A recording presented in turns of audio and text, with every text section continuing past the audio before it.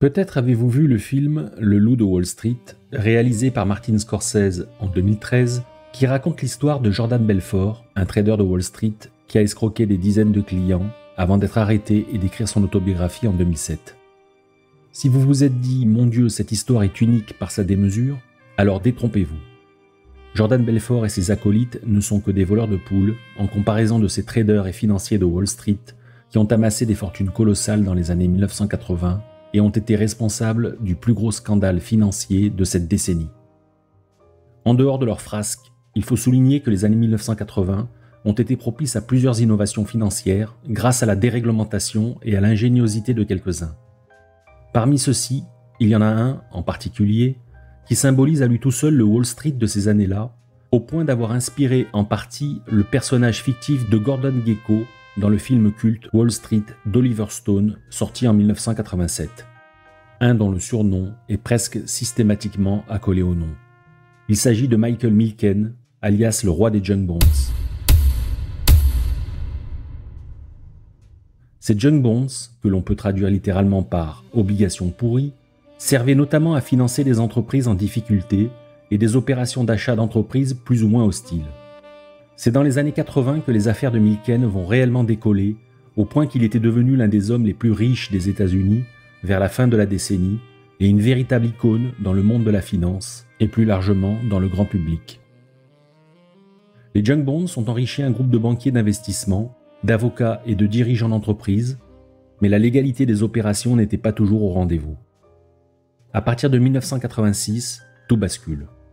On apprend que l'extraordinaire réussite de certains financiers n'était pas due à un talent spécial, mais plutôt au délit d'initié, à la manipulation de cours et à la fraude fiscale, entre autres méfaits. Milken va alors tomber de son piédestal et vivre une véritable descente aux enfers, au point de tout perdre, sa gloire, son argent et même sa liberté. Comment tout cela a-t-il pu arriver ? Eh bien, c'est ce que nous allons voir.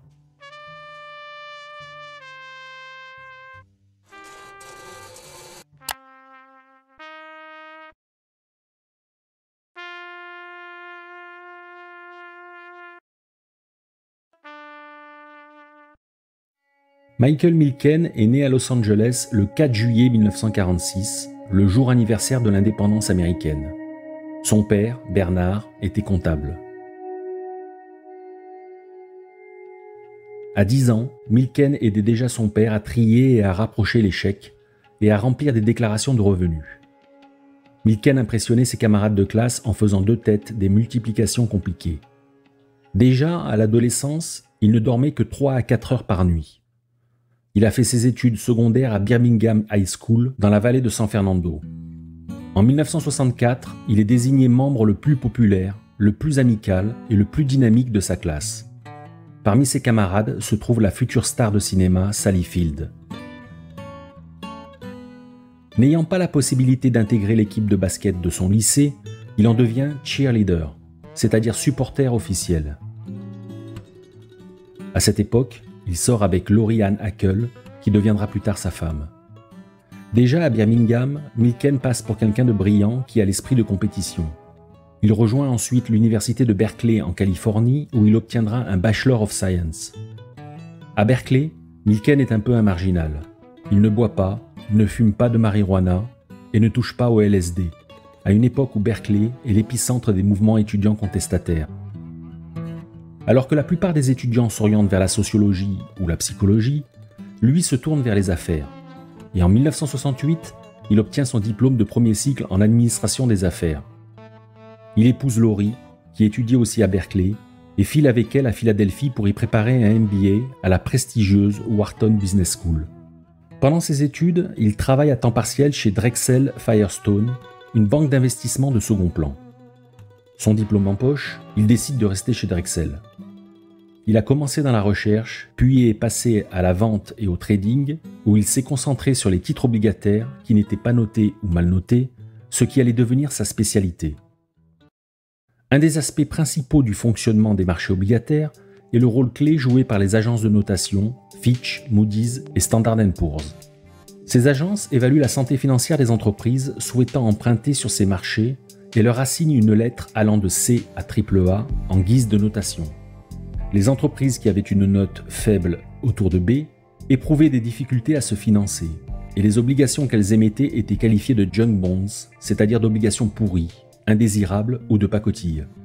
Lorsqu'il étudiait à Berkeley, Milken avait lu l'analyse de ces obligations de faible qualité que l'économiste et président de la Réserve fédérale de Cleveland, Braddock Hickman, avait réalisée.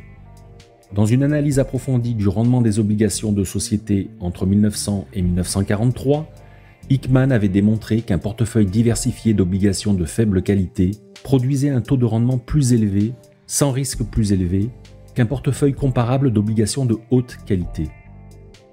Dans une autre étude, portant sur les obligations de 1945 à 1965, la conclusion était la même. Milken en déduit que le marché et les agences de notation surestiment le risque de défaut de ces entreprises. Par conséquent, la prime de risque demandée sur ces obligations était trop élevée et leur prix trop bas. Rappelons que les obligations sont des titres utilisés par les entreprises ou les États pour emprunter de l'argent sur les marchés financiers. Les acheteurs d'obligations reçoivent un intérêt qu'on appelle le coupon, et dans le cas le plus courant, l'émetteur rembourse le montant emprunté à la dernière échéance. Il y a une relation inverse entre le prix de l'obligation et son taux de rendement. Lorsque le taux de rendement requis par les détenteurs de l'obligation augmente, le prix de l'obligation diminue, et vice-versa. Or, le taux de rendement requis par les détenteurs d'obligations est égal au taux d'intérêt sans risque majoré d'une prime de risque qui dépend de la notation ou de la qualité perçue de l'émetteur. Les junk bonds ont la prime de risque la plus élevée et leur prix est donc le plus bas. Ce qu'a constaté Milken, c'est que cette prime était trop élevée dans le cas des obligations dites junk et qu'elle pouvait être réduite par la diversification. Il a réalisé que les agences de notation attribuaient leurs notes en fonction des performances passées des entreprises plutôt que de leur potentiel de redressement. Beaucoup d'entreprises avaient ainsi vu leurs notes dégradées par les agences. Elles étaient passées de AAA à C. On les surnommait les anges déchus. Milken s'est particulièrement intéressé à ces anges déchus. D'après son analyse, beaucoup de ces sociétés avaient des actifs solides pour garantir leurs passifs et pouvaient générer de forts bénéfices. Elles étaient donc sous-évaluées. Le qualificatif de junk était honni par Milken, qui le trouvait péjoratif, et en général par tous ceux qui travaillaient sur ce marché des obligations décotées. On les qualifiait plutôt d'obligations à haut rendement, high yield bonds. Pour Milken, le seul problème d'un investissement de ce type était la liquidité. Celui qui détenait ces obligations pouvait éprouver des difficultés à les revendre et était souvent obligé d'attendre jusqu'à la dernière échéance avant de pouvoir récupérer son capital. Qu'à cela ne tienne, Milken va s'échiner à convaincre ses supérieurs, ses collègues et surtout les clients de la banque que ce type d'investissement n'était pas vraiment risqué et qu'il offrait des perspectives de rendement élevées.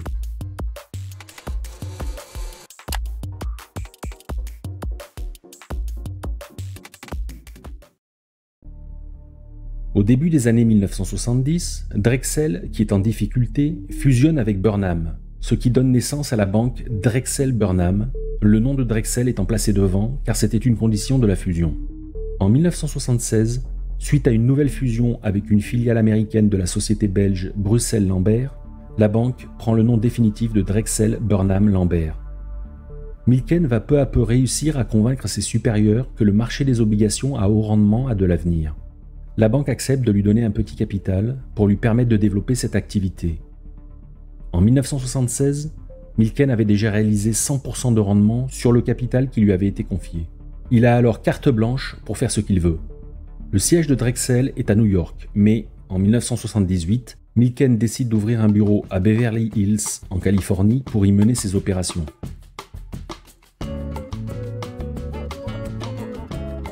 Le marché des obligations à haut rendement était encore embryonnaire, car ces obligations étaient difficiles à vendre. Les grandes banques d'investissement ne voulaient pas y toucher. De 1977 à 1981, les nouvelles émissions de junk bonds représentaient moins de 1,5 milliard de dollars par an. Sur environ 11 000 sociétés répertoriées en 1977, seulement 6% avaient une notation de qualité suffisante pour leur permettre de se financer facilement sur le marché obligataire ou directement auprès des banques. Milken s'est alors dit qu'il y avait un marché fantastique à prendre. D'un côté, il y avait énormément de sociétés qui galéraient pour trouver un financement, faute d'avoir la bonne notation, Et de l'autre côté, il y avait des investisseurs en quête d'un rendement supérieur, sans prise de risque excessive. Encore fallait-il les convaincre. Tout le travail de Milken consistait à réunir les deux parties, à faire correspondre le besoin des uns avec celui des autres. Milken devait trouver des sociétés à financer et des investisseurs prêts à les financer et s'arranger pour trouver un accord sur les conditions de l'échange, principalement sur le taux d'intérêt de l'opération.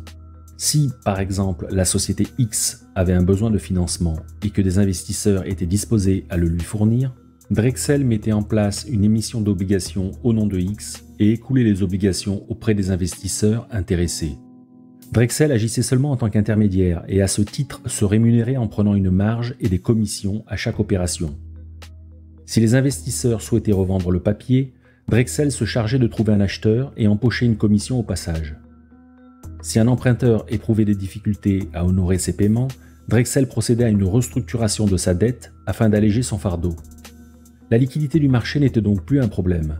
Grâce au talent et à l'énergie de Milken, le marché des junk bonds va connaître une croissance exponentielle entre 1981 et 1986.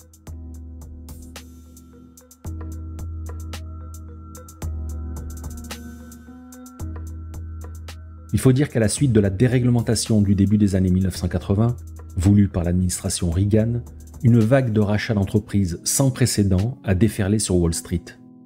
Ceux qui lançaient ces opérations de rachat considéraient que les entreprises qu'ils tentaient d'acquérir étaient bien mal gérées, qu'elles ne créaient donc pas suffisamment de valeur pour leurs actionnaires. Leur objectif était donc de prendre le contrôle de ces entreprises pour pouvoir les restructurer et changer le management en place. Ce faisant, ils pensaient pouvoir augmenter la valeur de leurs actions au-delà du prix d'acquisition et ainsi dégager une plus-value. Si la réglementation a permis ce genre d'opération, elle n'explique pas pourquoi autant d'entreprises ont été perçues subitement comme de belles affaires à saisir. L'explication tient au fait qu'en 1980, le pouvoir dans les entreprises américaines était détenu par les dirigeants et non par les actionnaires. L'actionnariat était essentiellement constitué de petits porteurs qui ne pouvaient pas peser dans les décisions de l'entreprise et la rémunération des managers était presque totalement indépendante de la performance boursière de l'entreprise. Maximiser la rentabilité des investissements et la valeur des actions n'était pas le premier souci des managers. Beaucoup d'entreprises américaines se trouvaient dans cette situation et faisaient par conséquent l'objet d'offres publiques d'achat de la part d'investisseurs divers et variés. Peu à peu, les OPA hostiles se sont multipliés.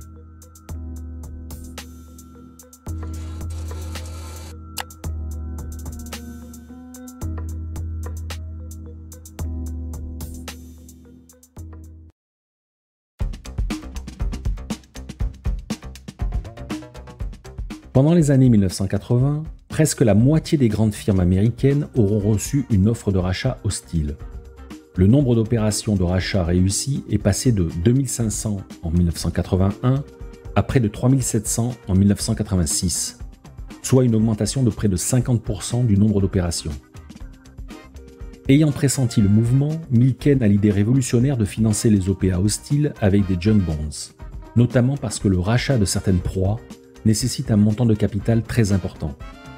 Avec la puissance de feu des junk bonds, aucune entreprise, fût-elle de grande taille, n'est désormais à l'abri. Le nombre de rachats financés par la dette, que l'on appelle des leveraged buyout, ou LBO dans le jargon financier, sera multiplié par 3 entre 1981 et 1986. Le financement par la dette représentait en moyenne environ 5 fois le montant des capitaux propres engagés. Mais il pouvait aller jusqu'à 10 fois ce montant. Ceux qui lançaient ces OPA hostiles étaient appelés des raiders. Certains de ces raiders, tels que Victor Posner, Carly Kahn, T. Boone Pickens ou Jimmy Goldsmith, étaient devenus célèbres. Mais leur activité a commencé à susciter de nombreuses polémiques. Comment ces raiders pouvaient-ils proposer des primes de rachat allant de 30 à 50% de la valeur des actions, tout en continuant à faire des profits grâce au rachat ? Allait-il détruire le tissu industriel américain ou au contraire le moderniser ? Au milieu des années 1980, l'Amérique se divise entre ceux qui pensent que ces raiders sont de véritables justiciers, luttant contre la mauvaise gestion de certaines grandes entreprises, et ceux qui les considèrent comme de simples pillards, attirés seulement par la perspective de réaliser des profits rapides, au détriment des entreprises qu'ils rachètent. Car ces rachats débouchaient souvent sur une restructuration ou un démantèlement de la cible acquise, avec la revente de certains actifs. La prise de contrôle de TWA par Carl Icahn en 1985, par exemple, s'est traduite par la revente systématique des actifs de la compagnie pour rembourser la dette qui avait servi à financer son rachat. Un des plus féroces raiders, Victor Posner, était le pionnier de ces OPA hostiles avec emprunt et l'inventeur du terme LBO. Il avait lui aussi pour habitude de revendre morceau par morceau les entreprises dont il avait pris le contrôle. La somme des parties valait souvent plus que le tout. Cette stratégie permettait à certains raiders de générer de fortes plus-values. L'usine à rêve qu'est Hollywood n'est pas passée à côté du phénomène.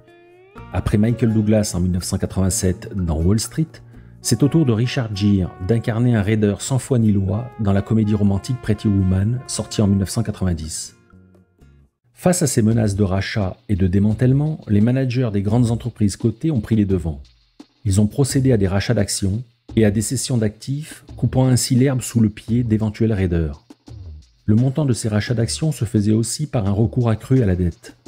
Le marché des junk bonds a ainsi connu une croissance exponentielle au cours des années 1980, passant de 10 milliards de dollars en 1979 à 189 milliards de dollars en 1989, soit une augmentation de plus de 34% chaque année. Tout au long de cette décennie, les rendements des junk bonds ont été en moyenne d'environ 14,5%, avec des taux de défaut légèrement supérieurs à 2,2%. Grâce aux junk bonds, des sociétés qui n'avaient jusque-là pas accès au crédit à cause de leur notation ont pu se financer. En peu de temps, Drexel Burnham Lambert, jusque-là inconnu, est devenu un leader incontournable dans le conseil et le financement des raiders et sociétés de capital investissement. La société récoltait d'énormes honoraires et Milken s'enrichissait au-delà de ses rêves les plus fous. En 1986, la société lui a payé près de 295 millions de dollars. Mais Milken a quand même réussi à se plaindre d'avoir été trompé sur les 15 000 dollars qu'il pensait que Drexel lui devait. L'année suivante, la société lui a versé 550 millions de dollars. À l'approche de l'année 1987, tout semble donc aller pour le mieux pour Milken et Drexel. Personne ne s'imagine qu'il pourrait y avoir une ombre au tableau. Personne, ou presque.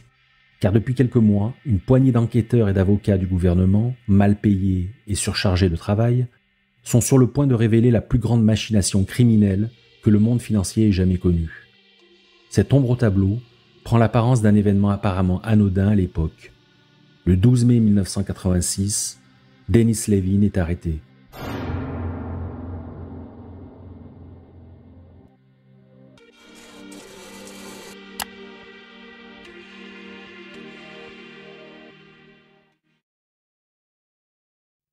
À 33 ans, Dennis Levin avait tellement de tout qu'il était difficile pour quiconque d'imaginer ce qu'il pourrait souhaiter d'autre.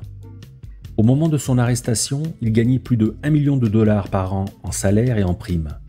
Il vivait dans un luxueux appartement de Park Avenue dans l'Upper East Side de Manhattan. Il conduisait une Ferrari rouge à 80 000 dollars. Il était marié à son amour d'université. Il a eu un fils. Sa femme était enceinte de leur deuxième enfant. Tout cela n'était pas suffisant, au dire de la Commission des opérations de bourse, la SEC. L'arrestation de Levin a plongé Wall Street dans la panique, non seulement en raison de l'ampleur et de la gravité de l'affaire, mais aussi parce que les accusations de la SEC ont soulevé une pléthore de questions sans réponse.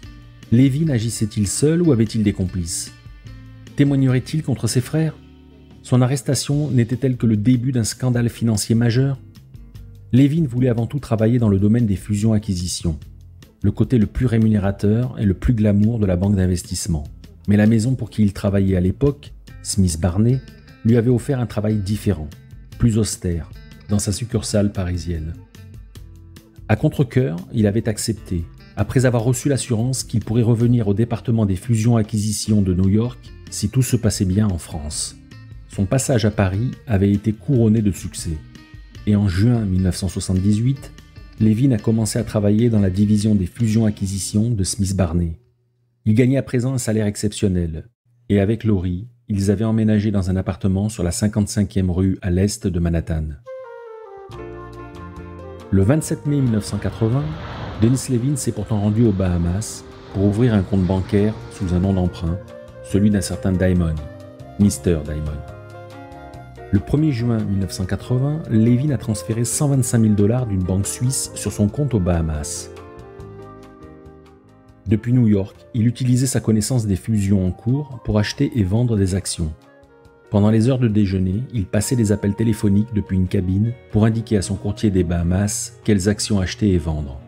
Aux employés de la banque où son compte était détenu, il ne s'identifiait que par son nom de code, Mr. Diamond. Il avait l'habitude de s'envoler pour les Bahamas afin d'y déposer ou d'y retirer de l'argent. Entre 1980 et 1986, Levin aurait au total retiré près de 2 millions de dollars de son compte en coupures de 100 dollars. Il essayait de faire l'aller-retour le même jour, en changeant fréquemment d'avion et en voyageant sous un nom d'emprunt. Il n'a jamais parlé de ses voyages à sa femme. Au moment de son arrestation, Levin était directeur général de Drexel Burnham Lambert.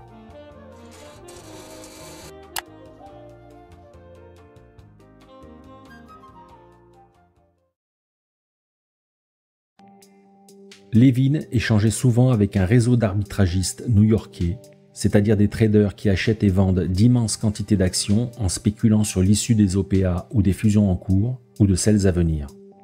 Utiliser des informations privilégiées, c'est-à-dire non encore rendues publiques, constitue un délit puni par la loi. C'est ce qu'on appelle un délit d'initié. Lorsque Levin était mis au courant que la société A souhaitait racheter la société B, il achetait de grandes quantités d'actions de la société B qu'il revendait quelques jours plus tard à la société A, réalisant ainsi une plus-value, étant donné que les OPA donnent toujours lieu à une prime versée aux détenteurs d'actions de l'entreprise ciblée. Levin utilisait pour son propre compte ce type d'informations, obtenues grâce à son réseau, et en faisait aussi bénéficier d'autres personnes. Prouver un délit d'initié est très difficile. Le gendarme de la bourse peut suspecter un délit d'initié chaque fois qu'il y a un volume de transactions inhabituel sur un titre, avant qu'une information importante le concernant ne soit rendue publique. Mais celui qui est suspecté d'avoir bénéficié de l'information peut toujours plaider l'intuition. Alors comment la Commission des opérations boursières américaines, la SEC, a-t-elle fait pour serrer Dennis Levin? Tout est parti d'une lettre anonyme envoyée du Venezuela au département conformité de la banque Merrill Lynch. Cette lettre, reçue le 25 mai 1985, accusait 2 courtiers du bureau de Merrill Lynch à Caracas de commettre des délits d'initiés. Merrill Lynch a mené discrètement son enquête, mais a fini par transmettre le dossier à la SEC devant les obstacles rencontrés. De fil en aiguille, la SEC a fini par remonter jusqu'au compte d'un certain Mr. Diamond, sans pouvoir dans un premier temps déterminer la véritable identité de son titulaire, en raison du sacro-saint secret bancaire. Finalement, le procureur général des Bahamas, ayant émis un avis selon lequel le commerce des actions était distinct des opérations bancaires, les lois sur le secret bancaire ne s'appliquaient pas dans cette affaire et le titulaire du compte pouvait être révélé sans conséquences judiciaires pour la banque. La SEC apprend alors que Mr. Diamond et Dennis Levin ne font qu'un. Dans le système judiciaire américain, il est habituel de négocier une remise de peine contre quelques informations importantes permettant à la justice de prendre d'autres poissons dans ses filets. Et plus le poisson est gros, plus la clémence de la justice est grande. Dennis Levin est alors confronté à 2 choix. Soit il nie les accusations de la SEC et c'est un procès qui l'attend, avec une peine maximum si sa culpabilité est prononcée, soit il choisit de coopérer avec les enquêteurs et de leur donner quelques noms en échange d'une peine allégée. Et des noms, Dennis Levin en a. Et surtout un en particulier, dont il sait que la révélation peut lui valoir la sympathie des enquêteurs. Le nom en question est celui d'Ivan Boesky.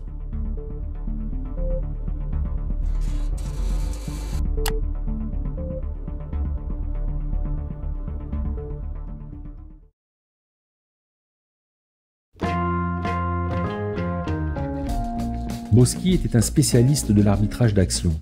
Un mot qui fait référence à la pratique consistant à acheter une action, une marchandise ou une devise sur un marché et à la vendre simultanément sur un autre à un prix plus élevé. Tout au long du début des années 1980, Ivan Boesky, que l'on surnommait affectueusement Ivan le Terrible, avait amassé une fortune estimée à environ 200 millions de dollars en pariant sur des prises de contrôle et des fusions d'entreprises. Fils d'immigrants russes, Boesky a rarement évoqué ses origines modestes. Il a fait ses débuts en tant qu'homme d'affaires vers l'âge de 20 ans, en travaillant dans les bars de Détroit qui appartenaient à son père.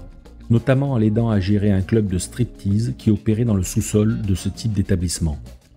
Ivan Boski a fréquenté l'université du Michigan, mais n'a pas obtenu son diplôme. Il est allé ensuite à la Detroit School of Law et a obtenu un diplôme en droit en 1964. La chance de Boski a été d'épouser une femme issue d'une famille riche. Boski et sa femme, Sima Silberstein, ont déménagé à New York en 1966, où il a commencé à travailler comme courtier en valeurs mobilières sur les conseils d'un ami qui avait du succès en tant que trader de Wall Street. En 1975, Boski a lancé sa société d'arbitrage, Ivan Boski et compagnie, avec l'aide de son beau-père, le géant de l'immobilier Ben Silberstein. Dans les années 1980, l'assouplissement de la réglementation financière par le président Ronald Reagan a permis une vague de fusions et d'acquisitions d'entreprises fournissant un terrain fertile aux traders pour réaliser des profits importants. Les sociétés qui étaient sur le point d'être acquises voyaient de gros blocs de leurs actions achetés par des traders d'arbitrage comme Boski qui espéraient voir les prix augmenter. Boski mettait des millions de dollars dans les actions de ces sociétés, et si elles étaient achetées, la valeur de leurs actions augmentait la plupart du temps, et Boski pouvait réaliser un profit considérable. Voilà pour la théorie. La réalité était tout autre, comme il a pu l'expérimenter lui-même. En 1982, Boski avait en effet perdu 60 millions de dollars dans une opération de ce type. Pour sauver son entreprise et éviter de tels débâcles à l'avenir, il a eu l'idée de monter un système de délit d'initié. Dennis Levin était l'un de ses informateurs. En échange d'informations privilégiées sur les fusions et les prises de contrôle à venir, Boski reversait à Levin une petite part de ses bénéfices. Boski avait aussi conclu un partenariat illégal avec un éminent banquier d'investissement, Martin Siegel, de la société Kidder Peabody. Siegel a fourni à Boski des informations privilégiées illégales sur des transactions qui ont rapporté à Boski plus de 33 millions de dollars de bénéfices entre 1982 et 1986. En retour, Boski a versé à Siegel environ 700 000 dollars. Grâce à son réseau d'informateurs, Boski est devenu le trader le mieux payé de Wall Street en 1985.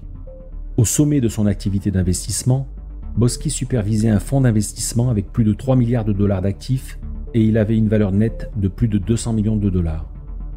Boski comptait parmi les 400 personnes les plus riches d'Amérique selon le magazine Forbes. En mal de reconnaissance, Boski cherchait à cultiver l'image d'un arbitragiste riche et brillant qui était capable de détecter avant tout le monde les OPA et fusions à venir. Il a ainsi acheté son adhésion au prestigieux Harvard Club de New York, qui était normalement réservé aux anciens élèves de la prestigieuse université. Cela lui donnait le sentiment d'être sur un pied d'égalité avec les élites de la côte Est. Mais malgré sa richesse et son succès, il en voulait toujours plus. Il a ainsi embauché un représentant des relations publiques pour développer des histoires positives à son sujet, dans les médias, et pour lui trouver un journaliste susceptible de l'aider à écrire un livre sur ses exploits. Après plusieurs portraits flatteurs dans les magazines et les journaux qui l'ont fait connaître au niveau national, il publie en 1985 Merger Mania, qui se voulait un livre sérieux traitant des aspects techniques de l'arbitrage. Dans ce livre de 242 pages, Boski expliquait que les profits réalisés dans l'arbitrage reposaient entièrement sur le talent et la perspicacité, qu'il n'y avait aucun moyen de contourner le système. La sortie du livre a permis à Boski de se forger une image d'universitaire. Il est même embauché à la faculté de New York et devient conférencier à l'université de Columbia. Lors d'une conférence inaugurale à l'université de Californie à Berkeley le 18 mai 1986, Boski déclare « La cupidité, c'est bien, soit dit en passant. Je veux que vous le sachiez. Je pense que la cupidité est saine. Vous pouvez être cupide tout en vous sentant bien dans votre peau. » Son discours aurait été accompagné d'une salve d'applaudissements, ainsi que l'ont rapporté certains médias. Il a été repris volontairement presque mot pour mot dans une célèbre scène du film Wall Street d'Oliver Stone, sorti un an plus tard en 1987. On y entend Gordon Gekko, le personnage joué par Michael Douglas, y prononcer ces quelques mots. The point is, ladies and gentlemen, that greed, for lack of a better word, is good. Greed is right. Greed works. 1986 a été sans doute l'année de son apogée. Une couverture médiatique élogieuse, le début d'une reconnaissance académique et une fortune colossale. Boski voyageait régulièrement en hélicoptère entre le bureau de sa maison de courtage à Manhattan et son domicile. Un manoir géorgien en briques rouges de 12 chambres sur un domaine de près de 190 acres dans le comté de Westchester. Il possédait également une limousine avec 3 téléphones différents dans laquelle il circulait pour ses déplacements professionnels.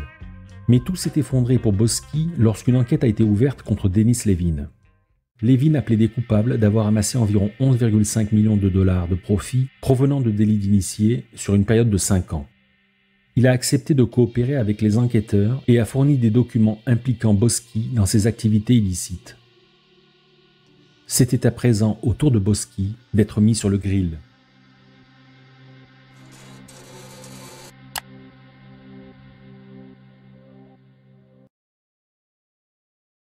Au moment où Boski préparait son discours de Berkeley, les enquêteurs fédéraux ont arrêté Dennis Levin, directeur général de Drexel Burnham Lambert, pour délit d'initié. Levin a commencé à nommer les noms de ceux qui ont bénéficié de ces informations privilégiées, et en novembre 1986, Boski s'est retrouvé à répondre aux enquêteurs après que Levin a admis que ses conseils avaient aidé Boski à gagner 50 millions de dollars dans ses opérations d'arbitrage. Tout comme Levin avant lui, Boski est confronté à 2 options exclusives l'une de l'autre. Négocier sa coopération avec la justice ou bien nier les accusations portées contre lui et défendre son honneur devant les tribunaux. Pour quelqu'un comme Boski, se sachant coupable et avec des enquêteurs très motivés, la deuxième option s'avère un pari risqué, voire suicidaire. Boski choisit finalement de collaborer avec les enquêteurs et livre des noms. Celui de Martin Siegel notamment. Mais Boski sait qu'un plus gros poisson pourrait considérablement alléger sa peine. Les enquêteurs en salivent d'avance. Le nom en question est celui de Michael Milken, le roi des junk bonds. La SEC ouvre une enquête sur Drexel le 17 novembre 1986. 2 jours plus tard, Rudolph Giulliani, alors procureur fédéral du district sud de New York, lui emboîte le pas.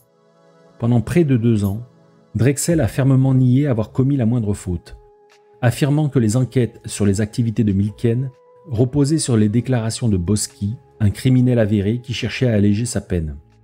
Malgré les dénégations de Drexel, la SEC décide de poursuivre la société en septembre 1988 pour délit d'initié, manipulation de cours, escroquerie de ses clients et achat d'actions au profit d'un tiers. Les accusations de la SEC reposaient notamment sur un versement de Boski à Drexel d'un montant de 5,3 millions de dollars pour des prestations de consulting. Boski avait révélé qu'il s'agissait en fait de rémunérer Drexel en échange de services illégaux que Milken avait rendus à Boski. Giuliani a menacé d'inculper Drexel en vertu de la loi RICO qui permettait de lutter contre le racket et le crime organisé. Une telle accusation aurait contraint Drexel à mettre en place une garantie d'une valeur de 1 milliard de dollars pour éviter de voir l'ensemble de ses actifs gelés. Aucune banque n'aurait prêté une telle somme à Drexel sans avoir la garantie d'être un jour remboursé, car si l'inculpation débouchait sur une condamnation, alors la garantie était perdue et Drexel n'avait pas les fonds nécessaires au remboursement d'un montant aussi important. Par conséquent, une telle inculpation aurait signifié la faillite de la société. Finalement, Drexel s'est résigné à conclure un accord avec Giuliani après avoir découvert une activité suspecte dans l'une des sociétés créées par Milken pour permettre aux membres de son département de faire leurs propres investissements. Drexel a dû plaider coupable de 6 chefs d'accusation et payer une amende record de 650 millions de dollars. En même temps, il a été convenu que Milken devait quitter l'entreprise s'il était inculpé. Ce qu'il finit par faire en mars 1989, à la suite de sa mise en accusation par un grand jury fédéral. Milken a été inculpé de 98 chefs d'accusation, de racket et de fraude. Il a d'abord plaidé innocent et a déclaré à plusieurs reprises qu'il combattrait ces accusations infondées lors du procès. Mais devant les risques encourus et après des mois de négociations, lui et ses avocats se sont finalement résignés à passer un accord avec le gouvernement. L'inculpation a été réduite à 6 chefs d'accusation. Milken a accepté de payer 200 millions de dollars d'amende et 400 millions de dollars aux investisseurs qui avaient été lésés par ses agissements. Il a également accepté d'être banni à vie de toute activité en lien avec les marchés financiers. Le 24 avril 1990, Milken comparaît devant la justice fédérale pour répondre des 6 chefs d'accusation retenus contre lui. Après avoir lu une déclaration officielle dans laquelle il admettait publiquement avoir enfreint la loi, il fond en larmes. Je suis vraiment désolé, a déclaré Milken devant le juge Kimba Wood.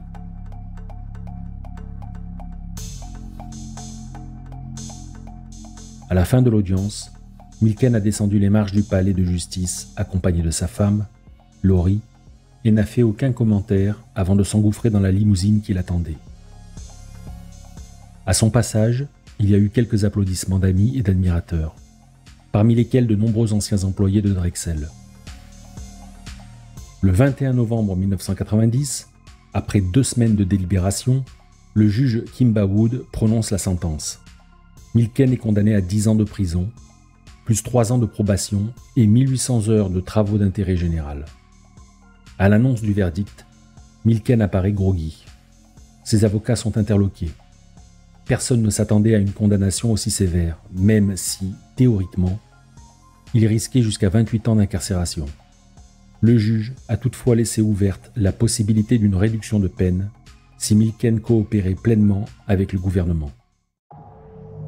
Le 3 mars 1991, Michael Milken est entré dans la prison fédérale de Pleasanton, en Californie, pour y purger sa peine.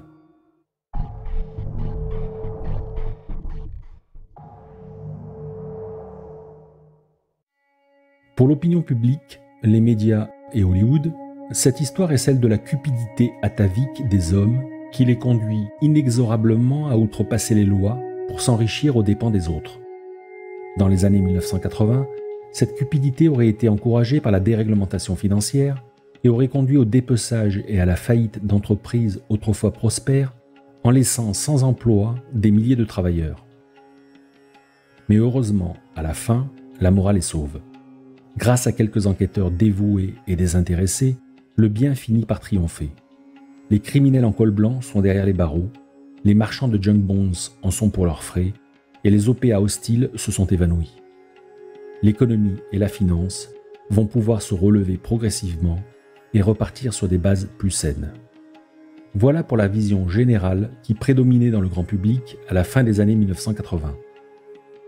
Mais il existe aussi une autre version, défendue par des experts universitaires et professionnels, qui donne à la finance des années 80 un tout autre visage.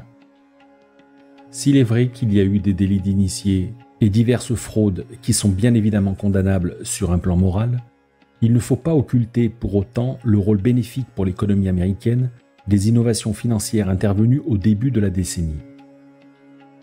Les junk bonds ont permis l'apparition d'une nouvelle vague d'entreprises qui devaient opérer dans des domaines nouveaux et innovants, et les LBO et autres OPA hostiles financés par ces mêmes junk bonds ont joué un rôle constructif en permettant la restructuration des entreprises dans diverses industries clés. Si la vague des LBO et des junk bonds a pris fin au début des années 1990, ce n'est pas parce que ces innovations n'étaient pas bonnes en soi, mais parce que les conditions économiques et financières n'étaient plus favorables à ce genre d'opération. Tout d'abord, le nombre d'entreprises n'ayant pas encore subi de rachat avait de facto diminué. Et beaucoup de ces entreprises avaient pris des mesures anti-OPA comme le rachat de leurs propres actions ou la mise en place de clauses dissuasives, les fameuses pilules empoisonnées, inventées en 1983 par l'avocat d'affaires Martin Lipton, qui visait à rendre une OPA beaucoup plus chère pour les potentiels acquéreurs. Des lois anti-OPA ont aussi fait leur apparition en 1988 sous la pression du lobby des managers et de l'opinion publique. En outre, tout au long des années 80, les entreprises s'étaient modernisées et restructurées pour être plus efficientes. En conséquence, les opportunités de rachat profitables étaient devenues rares.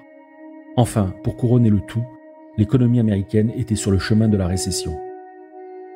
Tout ceci explique pourquoi les rachats d'entreprises et les émissions de junk bonds se sont raréfiés à la fin des années 1980. Enfin, contrairement à la croyance populaire forgée dans les médias que les OPA hostiles financés par des junk bonds ont été un désastre pour les entreprises rachetées, ce n'est tout simplement pas vrai. La plupart des entreprises ayant subi une OPA ou un LBO ont en fait pu poursuivre leur chemin avec succès. Si elles étaient si mauvaises que ça, toutes ces innovations financières des années 80 auraient disparu. Or, il n'en est rien. Prenons juste l'exemple des junk bonds, c'est-à-dire des obligations à haut rendement. Ce marché a tout simplement connu une croissance exponentielle depuis 1992.